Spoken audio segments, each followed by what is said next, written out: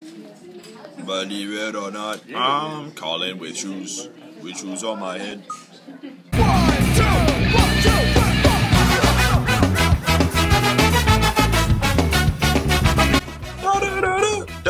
It sounds like feet ready to be worn by happy feet. Okay, these blanks will soon be filled with the greatest art you've ever seen in your life. Ever. Alright? Never in your life have you seen a shoe filled with so much art, so much passion, so much emotion, to the point where it makes you cry and smile. It makes you want to go hug your mother. Okay? Action Sports Vans 2015. I messed that up. Life is okay, say after me. Well, it's not better to be safe than sorry. Take on me. Take. Designing a shoe based on action sports is no easy task. It takes years and years of perfection and practice and training to understand and comprehend. My name is Aaron. I'm the captain of this team. No, you're not.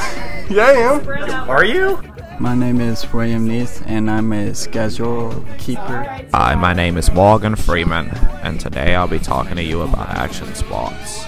This is Trey. He's in charge of drawing the whole thing. Hello everyone, my name is Trey. And I'm Jacob Gibbs, and I edited the video that you're watching and listening to right now. Today in action sports, we'll be talking about Morgan Freeman. Howard, the profits already. No, I don't. 1 second, Ma. I'm not waiting any more seconds. You get down here right now, young man. Ma. Just put it in the microwave, I'll eat it later. You don't microwave shit. I do my own stunts, Mom.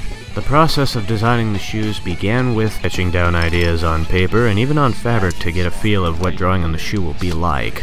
Snowboarding and skateboarding were the sports that we ended up going with. Here's some of the ideas that we actually had in the beginning. I don't think we ended up using most of these.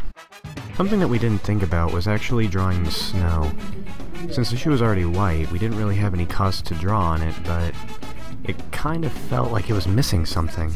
We made good use of shadows to show that the snow was there and in clumps. And Trey, why are you looking at me like that? I'm recording here. Once the ink was on the shoe, it was permanent and it could not be removed. So Trey had to keep a steady hand while he was drawing on it. To decrease chances of error, we drew on the shoe with pencil, which was erasable. Finally, we had a shoe finished, and we only had one more left.